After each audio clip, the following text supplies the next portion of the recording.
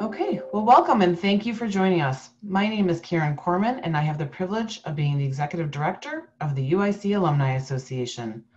Welcome to the UIC Alumni Exchange Series. Each week, we work to bring you a variety of programs and topics so you can explore, connect, and even escape from the everyday with a community of UIC alumni, faculty, and staff experts. You'll hear me say this a few times today, but I encourage you to visit go.uic.edu/alumni exchange for the latest and greatest programming. And with that, I'm excited to start our program this afternoon featuring UIC alumnus Dr. Lyle Berkowitz as he presents an interactive discussion covering telehealth, artificial intelligence, computerized sensing, medical drones, and 3D printing, and how all of these may impact your personal health and the healthcare system at large. Thank you so much, Dr. Berkowitz, for being with us here today, and I'll turn it over to you to begin the program. All right, thanks for having me, Karen. Thanks for everybody who's on. This is going to be hopefully a fun, interesting exchange. I'm going to talk about a lot of the cool stuff you've been reading about and give you a little sense of what's happening from a physician and patient perspective. It will be a little interactive. We'll have some polls.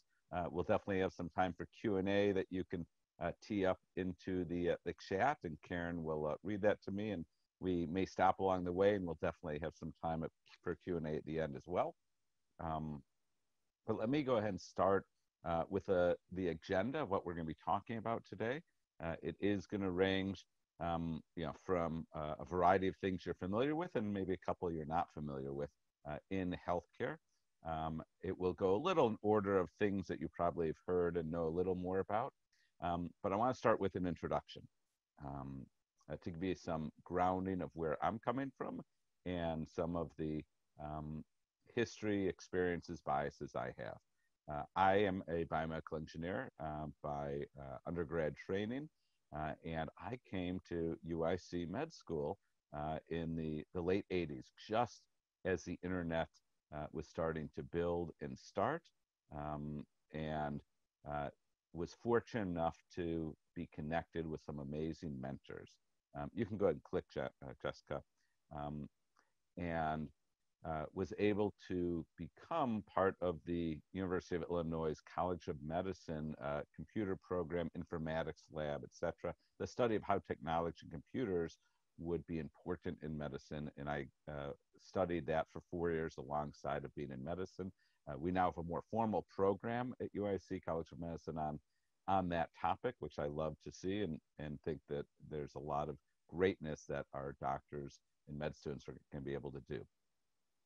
When I left med school, I went to Northwestern Medicine and spent about 25 years there. I did my residency in internal medicine, primary care, was a primary care physician there for many years, but I additionally wound up being a physician executive on the informatics technology side, rolling out electronic medical records and other technologies, but eventually started the innovation program.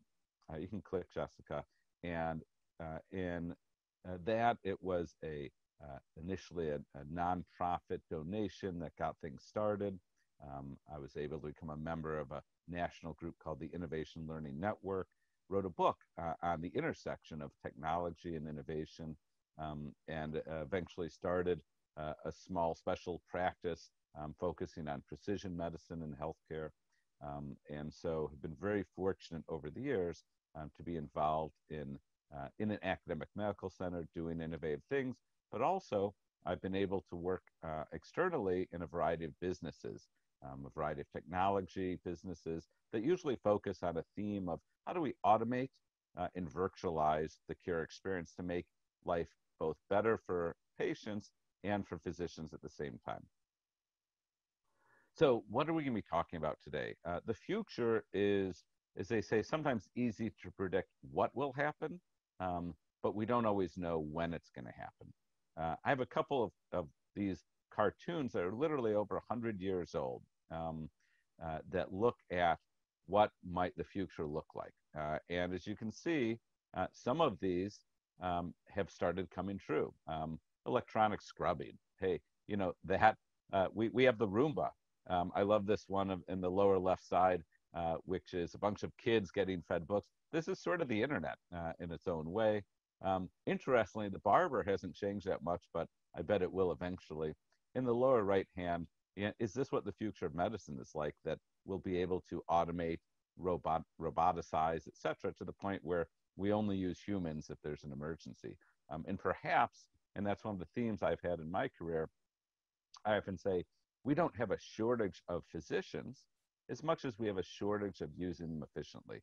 And if we look at every other industry, from entertainment to travel, to so many different types of commerce, etc., they all have really been able to take better advantage of technologies in a variety of ways to make it more efficient and cost effective. And I do believe we'll get there in healthcare.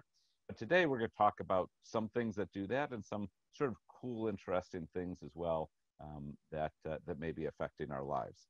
Get to the next slide. I just want to talk for a minute why this is so important. Just to remind everybody, we have the best healthcare in the world if you can afford it and if you can get it. But in America, this slide from a couple of years ago, it's still similar, shows that we spend per capita, per person, much more than anybody else on healthcare. And yet, our life expectancy is significantly less. And there's a variety of reasons, of course, lifestyle being a big one, but also inequality of who can get the best care, as well as things like early life expectancy, et cetera. But clearly, we're not getting the bang for our money that we should. There's still a lot of work to be done. And on the next slide, I want to just talk a little about how to think about innovation, how I think about it. And the classic line is when Henry Ford talked about, if I asked people what they wanted, they would have said a faster horse, not a car. You have to think a little differently. Seth Godin takes that step further. Emails more than faxing. Online is more than a whiteboard. Facebook is more than a Rolodex.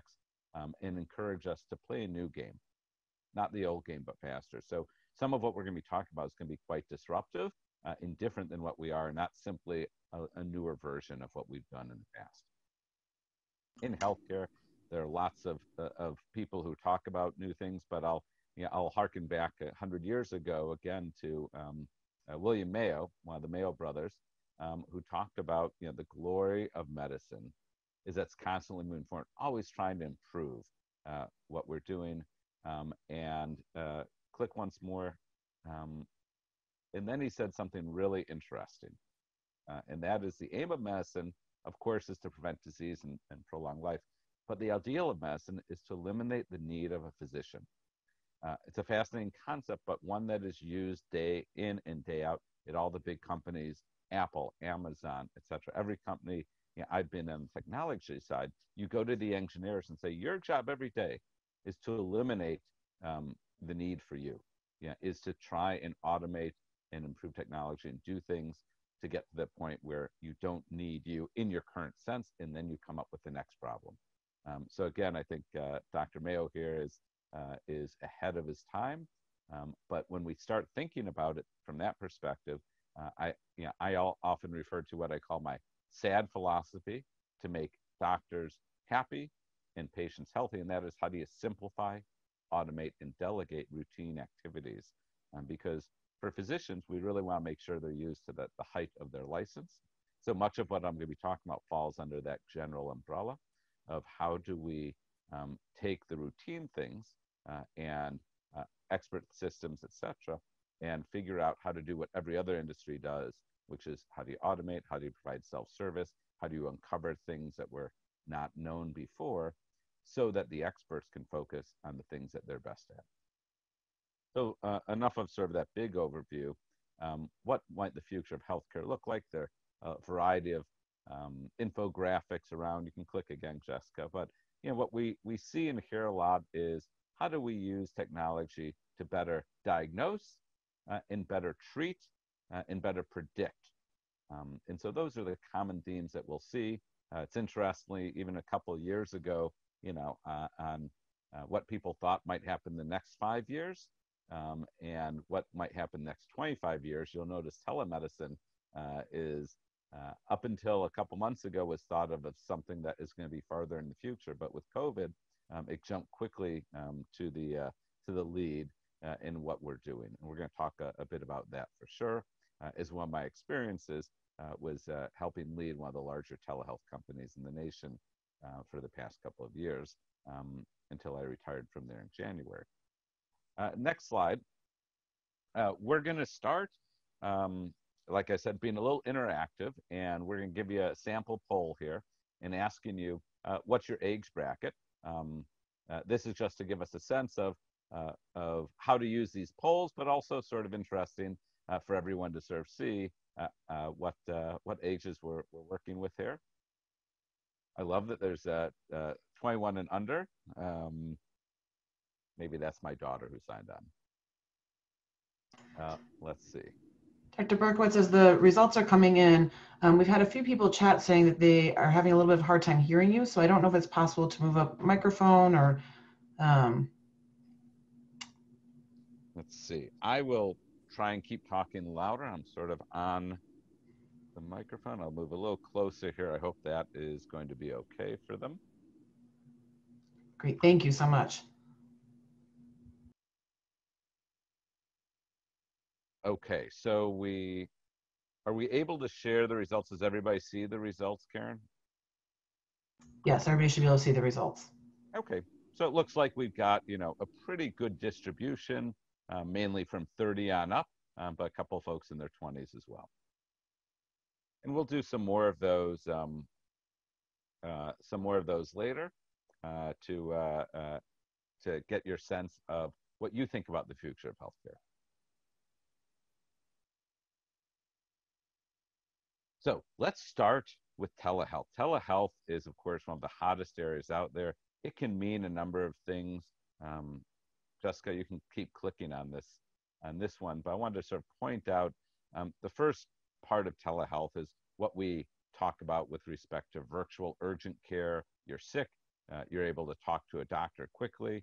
We're starting to see primary and specialty care, chronic care uses as well.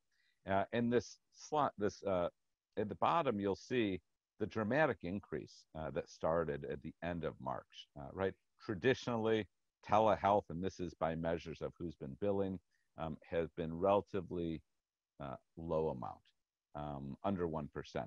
It peaked at over 50% in April and is now falling into close to 20% of all visits are being done by telehealth. And that's billed visits. There's also, of course, a lot of telehealth that may not be billed. But we've set a new standard that we expected to happen over the next couple of years, quickly happened, as we've seen what I call the 3 R's coalesce. Reimbursement has increased and has become on parallel to office visits. Number 2, the regulatory statutes have freed up, and this is both at a national and state level, making telehealth a lot easier to do in a variety of ways. And third, I'll call regularity, is that doctors and patients are now used to this. It's become more of a regular part of practice. And I think that we'll see moving forward a new baseline in the 20 to 30% range, maybe a little more for certain specialties like psychiatry, maybe a little less for other specialties such as surgeons, et cetera, who may need to see somebody in the office, although surgeons and other procedure specialists often will do a lot of telehealth. It's just not being billed. It's part of their bundled group. On the next slide, though, I want to talk a little more about some examples. And this is the current typical example you'll see is a face-to-face video visit or phone visit. But also wanted to point out that we're starting to see asynchronous type care rise as well. And that's where you just do texting and or fill out some forms. And the truth is, you don't necessarily need to see a doctor every time you have a simple problem. In the lower right-hand side, we see Livongo, Chicago company, who's doing chronic disease management, and they're bringing a little more automation, and they're doing ongoing care, so it's not just urgent care. And the upper side, we see some of the concepts of doing second opinions online, et cetera. So telehealth is much more than just I have a cold or I might have COVID. It's expanding very quickly beyond urgent care to chronic care, preventive care, second opinions, etc. But in the next slide, I want to also point out that the bigger concept of virtual care involves telehealth, in which I would view as a patient and doctor communicating online, to autonomous health. And autonomous health involves some level of, could be a chatbot or other autonomous care that is able to help direct, to triage, pre-diagnose, get some intake, etc., for both urgent, chronic, preventive care, etc. I think we're going to be seeing much more of this. Again, this falls into the how do we make care more efficient? It's not, we don't simply want to replace a 15-minute office visit with a 15-minute video visit. We believe that a lot of what can be done by the doctor now, or is being done by the doctor, can and should be done by automated assistants. Quite honestly, similar to Amazon. You don't go to Amazon and have a video visit with a bookseller in Seattle. It's mostly self-service. It's mostly automated. But if and when you need to escalate to a person, they'll let you do that. Similarly, I think we'll see that in healthcare as well, and particularly for a lot of care that is very routine. So my hunch is a lot of you have done telehealth over the past couple of months. And so I have a question for you. The next slide is, we're going to talk about the poll, is based on your experiences to date, do you think that you will utilize telehealth on a regular basis in the next 5 years, that a majority of your care will be done by telehealth? You can also answer that you really haven't done telehealth, don't have any experience to work with, but I'm curious what people are thinking.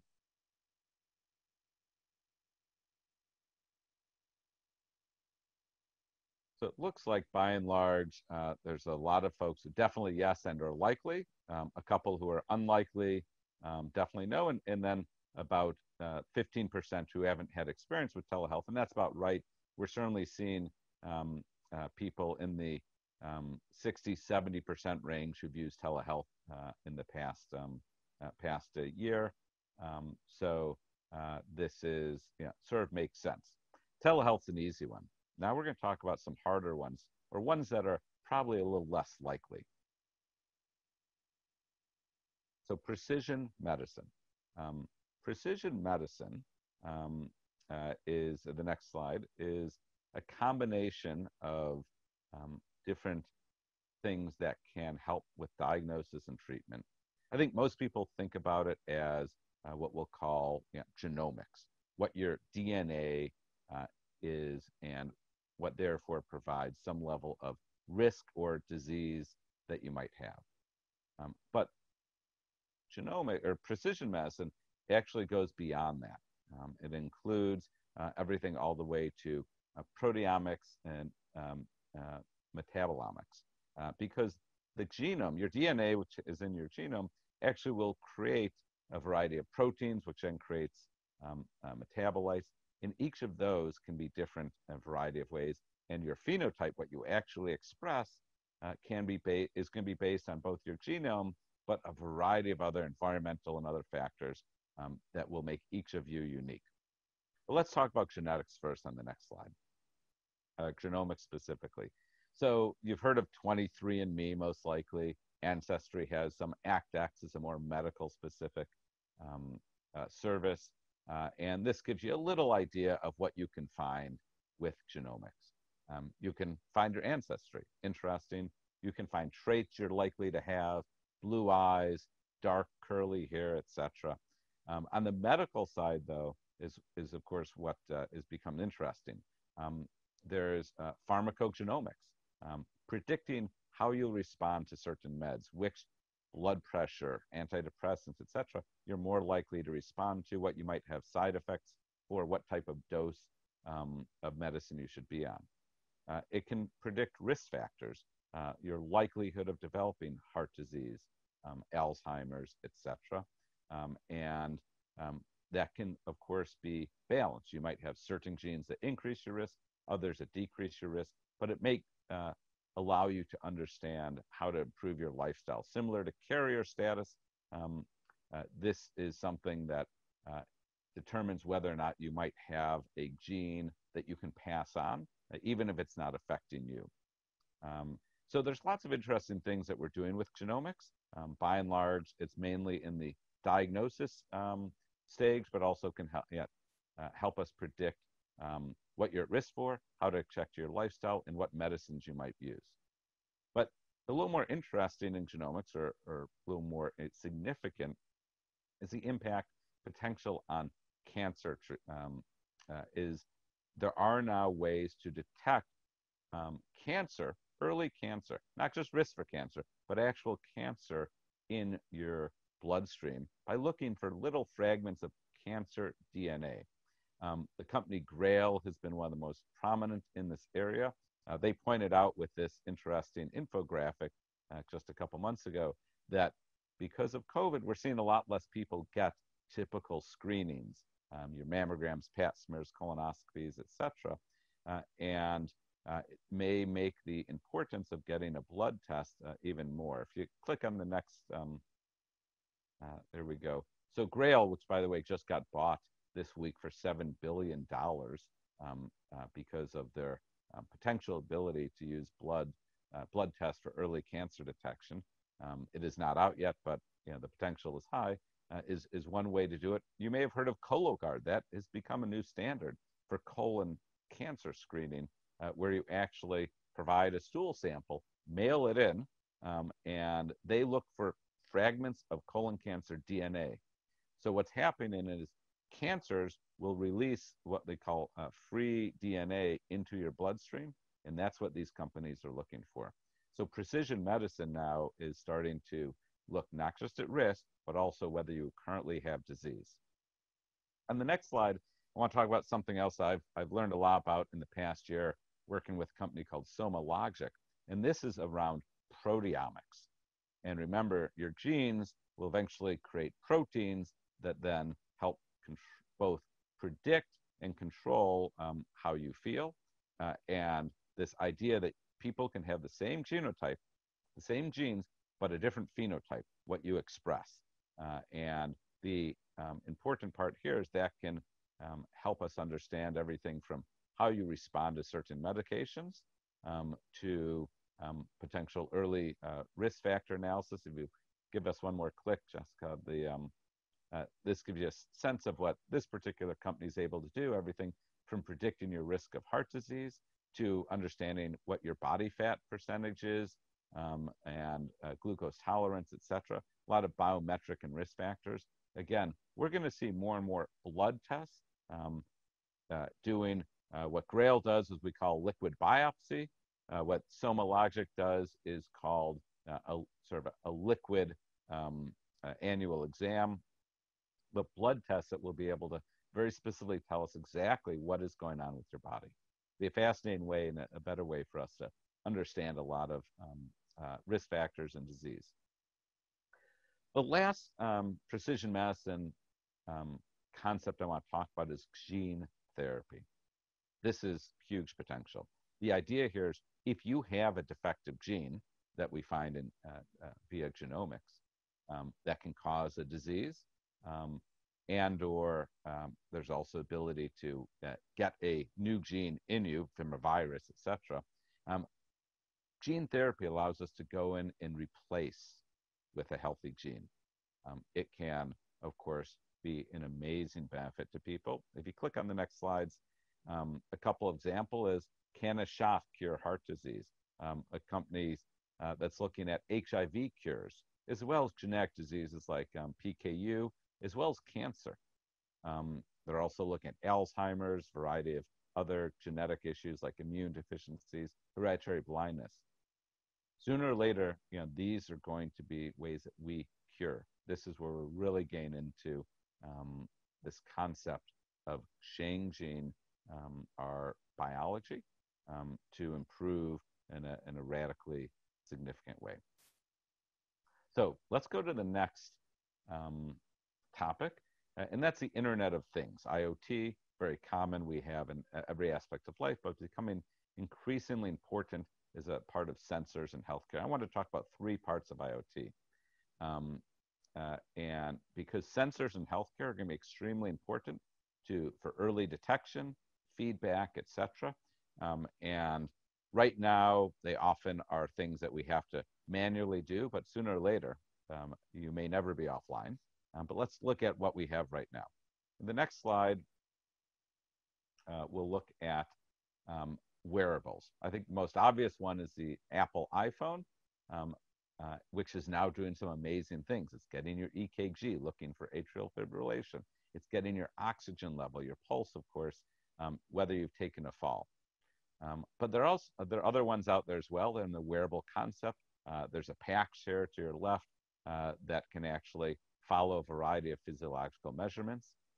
There's wearable electronic sweat sensor detectors, even the ability to draw electronics on your skin to sense a number of things.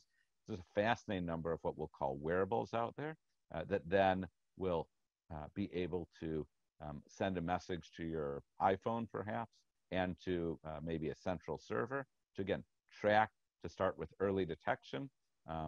So perhaps you want to put something on an elderly relative so that you know if they fall, if their oxygen level is going down, if their pulse level is going up.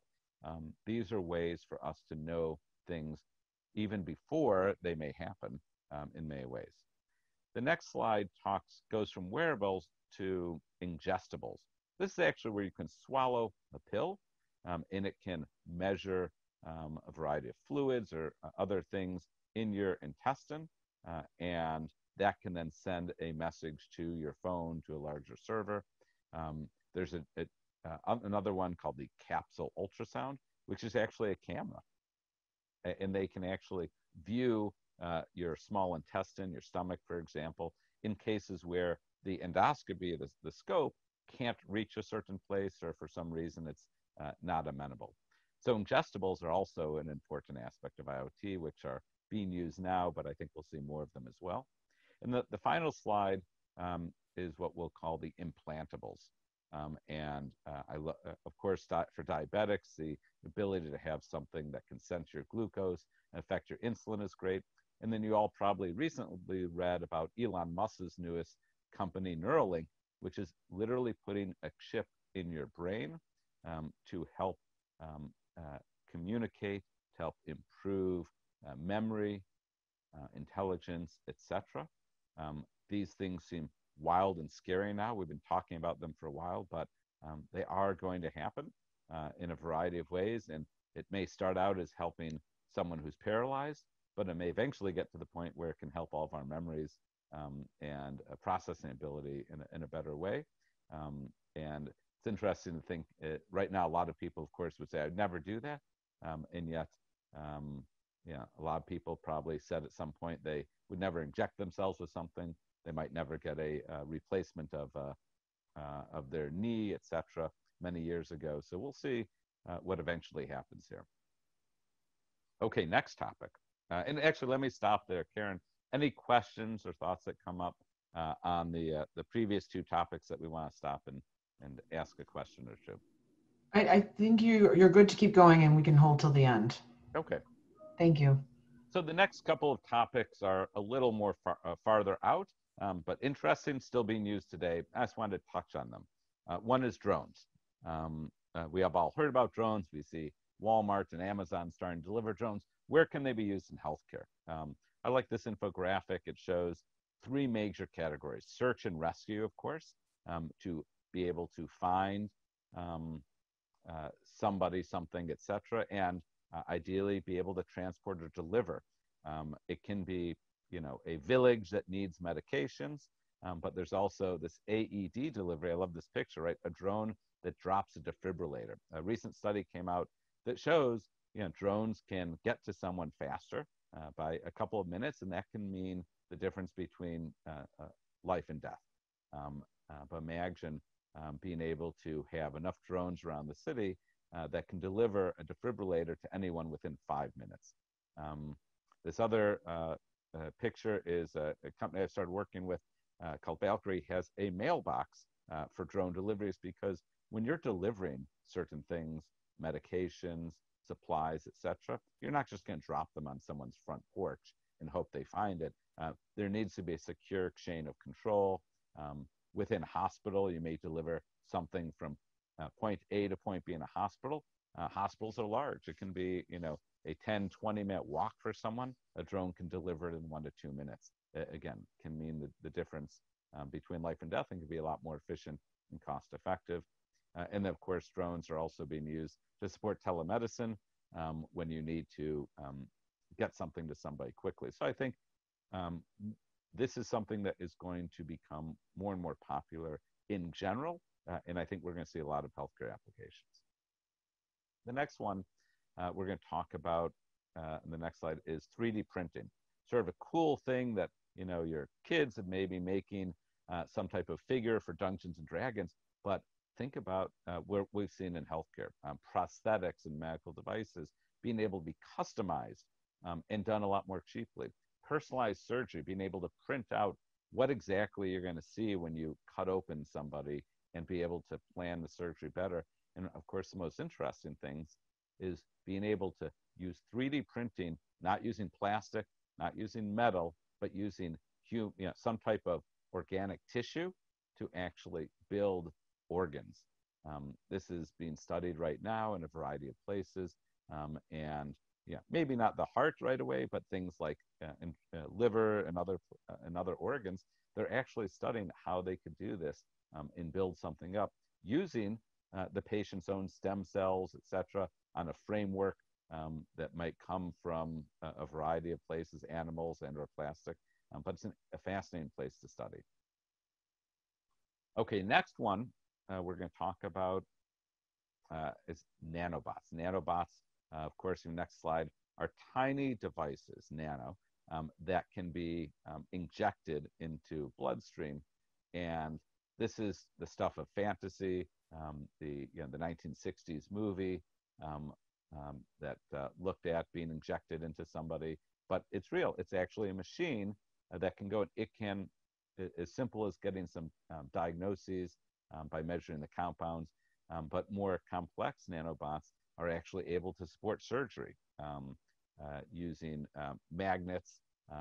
In this example, they talk about eye surgeries, clearing out blocked arteries, collecting biopsies, and then finally delivering chemicals, chemotherapy, et cetera, directly to a cancer cell, to a virus, et cetera. There are going to be a number of interesting things. There's even theories and philosophies about using nanobots to essentially, correct major deficiencies, structural deficiencies that may have come from an injury or that may have come from simply aging. This could be eventually, the solution to some aspects of aging, to being able to treat things that were always considered untreatable. And then I think the next discussion is sort of the big discussion around AI. We talk about artificial intelligence, but also the term that's probably more accepted is augmented intelligence. But the question is, how much do we replace? How much do we support a doctor? This is just a little infographic on how it can be used in the pharmaceutical space to find, identify certain molecules, et cetera, that might be effective in certain situations, to, of course, supporting clinical trials, to helping decide which medication to take, and then the diagnostics, of course, being one of the more interesting areas, the most obvious being imaging areas such as radiology, pathology, dermatology. This case, we have an example of how AI can improve the radiology process all the way from initial acquisition and reconstruction and visualization to analyzing and detecting things. Some of the coolest companies out there using AI are now looking at helping a radiologist who may have to look at hundreds of CTs, mammograms, etc. And before they look at them, the computer, the AI, is able to help figure which are the very low risk cases, things that you don't have to spend a lot of time on, and which are the high risk ones, things that look like they may have something important. So you're not replacing the radiologist, but you're certainly augmenting their ability. You're letting them focus on the areas that are most important. You're letting them be much more efficient, and decreasing the chance that they'll miss something. So I think that concept is going to be really important. Um, and the truth is, at some point, it may get to the point where it's replacing the radiologist, at least for the routine cases, and only getting them involved in maybe more complex cases that are edge cases. And I think we can see that obviously in radiology, pathology, and dermatology where there's imaging. But I'd like to think that that same analogy can and should apply to the cognitive skills as well. As an internist, you're dealing with someone who has a sinus infection. It's not hard to diagnose a sinus infection. That's easy. Where AI would come into play is understanding what of those 100 patients with typical sinus infections, if any of those have something that might be a little different, a little unusual, that deserves a doctor spending 10, 15 minutes talking to them some more. That's where we'll really get into, I think, the appropriate use of AI in the cognitive areas. And as I think the visual areas will certainly be leading the charge. Go to the next slide. I think we're going to hear a lot about, again, how far will we go with AI? This concept of, are we going to replace the doctors, et cetera? I found yet another cartoon from like 100 years ago. You can tell because the doctor is like smoking a cigarette in this, right? But he is now just, looking at everything online, and the system's ideally telling them and perhaps identifying to him which patient is the one that needs him most. A typical primary care doctor may manage 2,500 patients, but really, does he need to see every one of them? How do we start thinking about what every other industry has done and saying, maybe the doctor only needs to see a small portion of those patients.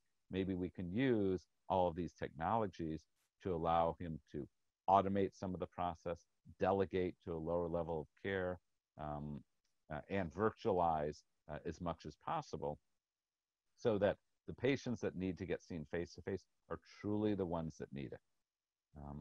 So that's a challenge that we have. I clearly have not gone over every single new thing that's going on in healthcare, but I want to give you a bit of an idea and some thinking about some of the cool things that are happening, how they might impact us, how they're working now, et cetera. And let me ask another question here. In this poll, I want to ask you, what do you think you will experience in the next 5 years? Of the topics that we discuss, the poll is going to say, which of these do you think you will experience in the next 5 years? Clearly, most of you already said telehealth, but of the others as well, what do you think? Click on each of those things that you believe you will personally experience in the next 5 years.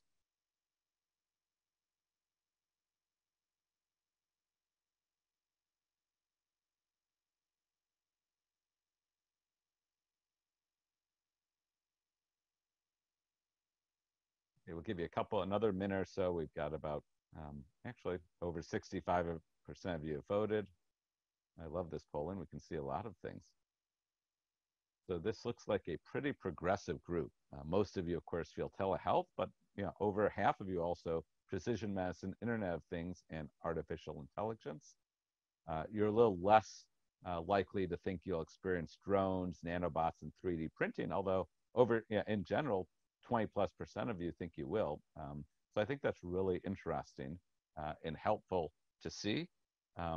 I didn't ask you whether or not you'd have your chip implanted in your brain. I think that's one that gets a lot of good responses as well. And we can talk a little more about that if you want.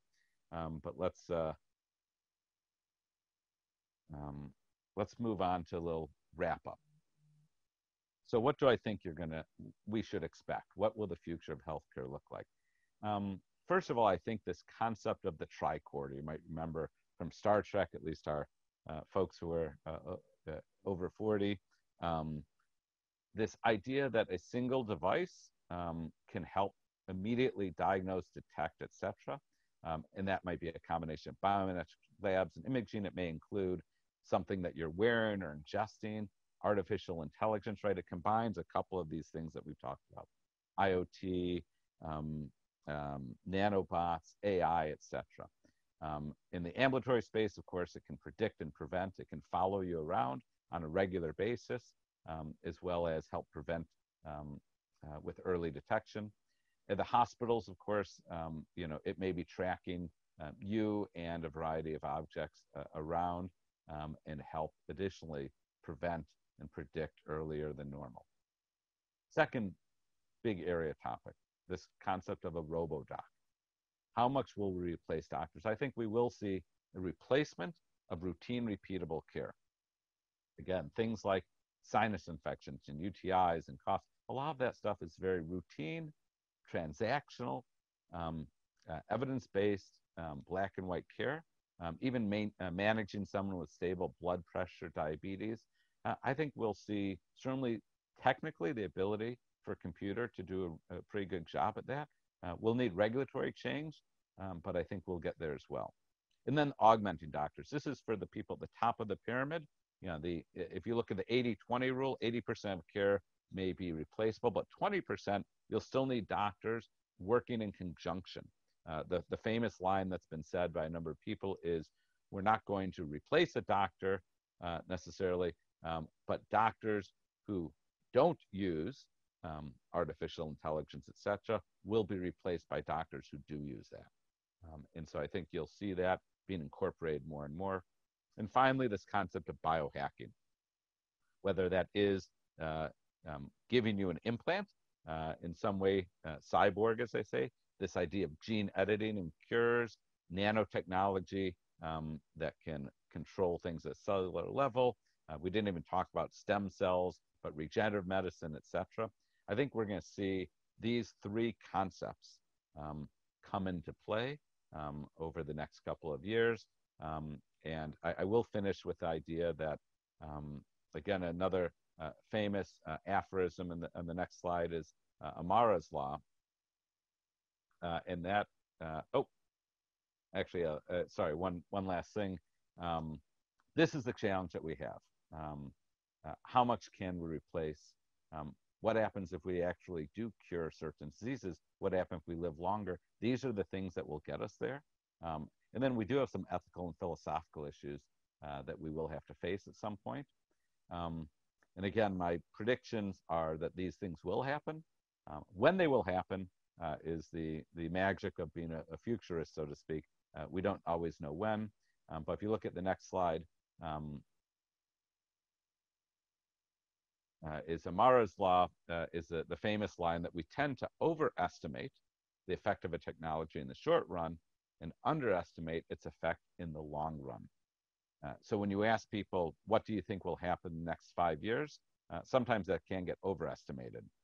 But if you look out 10, 15 plus years, we often underestimate what can happen. The iPhone being a great example. A lot of people thought, when it came out, over 10 years ago, that how this is going to change things overnight. It took a while, but what we've accomplished with the internet, the iPhone, etc., has of course been more than what people ever thought would have eventually happened. But I would suggest the same things for much of what we're talking about. Some things that we're squarely in now, telehealth, precision medicine is being used. Many of the other things, I think we'll be continuing to build those up. And some of them may break through sooner than later, but almost certainly, as they say, there are very few new ideas. It's about execution.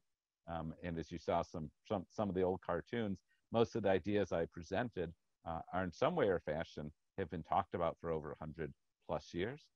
But we are getting close to executing on some of them now. So it's going to be a very exciting time in healthcare. I hope this has been helpful to you. I'll stop my formal presentation and go to the last slide. And Karen, you want to give us some questions that came up? Yes, well, thank you so much. This has been incredibly informative and fascinating. We did have a couple questions come in. So let me start with, is there any indication on how willing insurance companies will be able to cover newer diagnostic techniques? The person says, if they recall, telehealth was not fully accessible for many at the start of COVID-19 because insurance companies were apprehensive to cover it. Yeah, it will be a bit case by case. new things are hard. Insurance companies are very wary of paying for something new until there's evidence that's clear that it's effective from a quality and clinical standpoint, and that's cost effective. As we go down that list, telehealth right now is at parity. We're hopeful that that remains. There's not a 100% guarantee. The government's actually been pretty good about leading that way. So looking at what CMS, Medicare, Medicaid does is going to be extremely important. The precision medicine is, it hit or miss, is depending on which parts your insurance will pay for. The more it becomes clear and effective, the better. But like a lot of things, some of this is absolutely going to start with people paying out of pocket for something they view as valuable. Also, what will be important is that the ultimate person at risk will also need to decide. So as we move from a fee-for-service type of system to more value-based care, if you look at your Kaisers of the world, U of I itself has a large ACO or HMO type of presence. The provider will get to decide what gets paid for and whether or not it makes sense, for example, to screen their patients for certain, with precision medicine, genomics or proteomics, whether to use a drone because that is more effective than having a person run something from point A to point B, whether 3D printing is going to support their orthopedics or transplant department, because they're already getting paid a certain amount. They actually will be the ones who are making the decisions as well. And I think they'll be important to see the more innovative places pushing and trying new things. Yeah, fascinating. Thank you. So another question. Will a nanobot be able to remove artery plaque so it does not reach the actual bloodstream? So just to level everybody up, the typical plaque in a coronary artery, for example, is going to build up over time. And the issue is whether that either builds up so much it closes the artery, or more scary is when it ruptures immediately. So there's certainly theories that the nanobot could go in and could perhaps compress in some ways that plaque. Could it go in and remove it? Yeah, I'm not the expert there, but theoretically, all those things would be possible. That is, the things that are done at cellular level. I wouldn't want to be the first one that is experimented on, but it certainly is in the realm of possibility. Fascinating. Another question across everything you talked about is, do you think these technologies will leave marginalized communities behind? Yes and no. Initially, I think a lot of these things will be more available to the patients who have access to the best medical centers who are using the latest innovative techniques, and some of it may be out of pocket. But eventually, these same technologies are going to be able to support. So, for example, the easiest one is telehealth. There's no question telehealth has been able to bring care to marginalized rural communities, et cetera, who may not have had it before. Drones, you could argue the same thing. And a proteomic or genomic blood test is much easier to do than some other type of sophisticated testing that involves a big machine. So long term, you can imagine a drone delivering a box to a small town or poor area. In that box, the local medical assistant is able to perform a variety of tests, et cetera, and send it back in. Or just on your phone and device, we're starting to see fascinating things where using the phone's camera, you're able to get immediate vital signs, blood pressure, oxygen level, pulse, and eventually temperature, using artificial intelligence on how and where you use the phone. Again, assuming you have a smartphone, which is not going to be everybody, but a lot of people, even lower socioeconomic status folks, may have a smartphone, and there are going to be things built in that will be smaller, easier, et cetera. Nanobots, wearables, et cetera, they will get cheaper and easier. And so those things will be able to help, because the truth is, our biggest barrier right now often are that people don't have the time or ability to go in and see a doctor. So the more that we can automate and virtualize a level of care and make it easily available, the better that's going to be for everybody of all socioeconomic statuses. Great, thank you. Next question, and I apologize if I mispronounced this word. How do you see aptamers, is that the correct saying, APTAMERS, aptamers, is being useful for just diagnostics or as therapeutics as well? So that's a whole different topic. So I'm not an expert in that. So Okay. I'm going to use my pass card on that one. No, that's great, considering I didn't know how to say the word precisely. So, so we'll pass together. It's perfect. And different question. How will the rise of telehealth change how healthcare organizations operate and invest in the medium-term future? The person continues to say, for example, will they reduce their physical footprints, change physician compensation and incentives, and add more advanced practice providers to triage? That was a lot, so. Yeah, but it's a great question. It's really important. It will change the fabric of what we traditionally do, right? A typical hospital has built up a lot of buildings, and that's where they have the doctors, and that's where the patients have to come. Don Berwick, a very well-known, famous doctor, started the Institute for Healthcare Improvement, the CMS administrator for a while, would often call this concept the tyranny of the office visit. That, we talk about being patient-centric, and yet everyone has to come in to the grand poobah, the doctors, the hospital system, etc. Telehealth starts to radically change that.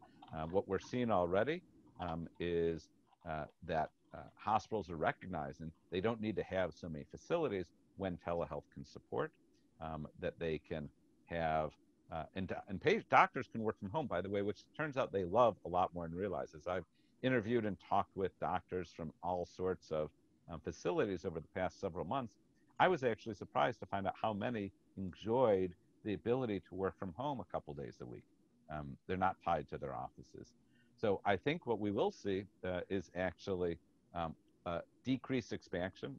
I think we'll see certain offices shutting down, and that's sometimes good, sometimes bad. And certainly we'll see them used more efficiently, meaning instead of 4 doctors, maybe there'll be 6 doctors who can rotate through those offices. Maybe we'll set up offices that are designated as sort of way stations. So instead of just having doctors there, they'll have a variety of other things so people can still go in. They can maybe even do their telehealth visits from there. But I think we will see some reduction in physical footprint. I think physicians' compensation traditionally has still been RVU based. As long as telehealth is being paid on parity, it shouldn't affect them significantly. They may be able to see more people actually, so it may actually improve. If they're being paid on value-based metrics, it actually may allow them to take care of people more easily. The truth is, when I was in and had HMO patients back in the 90s, a lot of times we were happy to do telephone-based calls, and then actually the patient was happier. They would get quicker care. They would get good care from their doctor. So it's being able to do timely care is actually very important. More APPs to triage. I think actually we'll see triage being more automated, but I do see more APPs in primary care. I think that we will see a shift of doctors out of primary care. I think over the years, internal medicine doctors have been split up into hospitalists, so the complex patients in the hospitals, and outpatient care, where we used to do both. The next split, I think, will be there'll be doctors who are virtualists, who simply do online virtual care. When I was with a telehealth company, that we had doctors who were full-time dedicated to that. And at the same time, I think we'll start seeing a split to what we'll call complexologists. So primary care internal medicine docs who have a panel size that goes from 2,000 down to maybe 200. And these are the companies that are out there, Oak Street, ChenMed, et cetera, who are seeing very sick people, Medicare, Medicaid, et cetera, and they're seeing the top of the pyramid appropriately, and that we'll see more and more routine primary care go to APPs, go to RoboDocs, et cetera. That would be my prediction. Yeah, thank you for that comprehensive look. I think it's going to be, going back to your second to last chart, thinking about innovation and future, how all of this will change our world, and that's a really great analysis. I think we have time for one last question, and I feel like I'm about to ask you to pick your favorite. So take this as you'd like it. What are some of the most amazing innovations that already exist that you have worked with personally? I think what we've done, over the past couple of years, what has happened certainly in surgery and imaging have been extremely important. Imaging, to be able to, imaging and I should say early detection. Let's start with that. Early detection, CT scan of coronary artery, I think is a hands down fantastic option. Again, not super new, but is a very good way to detect if you have early heart disease. Precision medicine, using blood tests to find things that you wouldn't know about otherwise to help you decide on meds, et cetera. I think it's still in its infancy on the genomic side. I'm very intrigued by proteomics, but I think that those still have some time. But imaging right now is a hands down easy one. On the surgical side, the ability to do essentially minimally invasive surgeries, what those guys are able to do is flat out amazing. The people who can survive surgery because of that and have minimal repercussions afterwards has been great. I've had my appendix out and 9 hours later, 13 hours later, so I was out of the hospital. I mean, that is amazing stuff that we're seeing right now. But in terms of the future, I think there's a lot more to come. Well, thank you so much for this wonderful presentation and discussion. We are amazed by you and so proud that you are a graduate of UIC and sharing your time and knowledge with us today. So thank you, Dr. Berkowitz.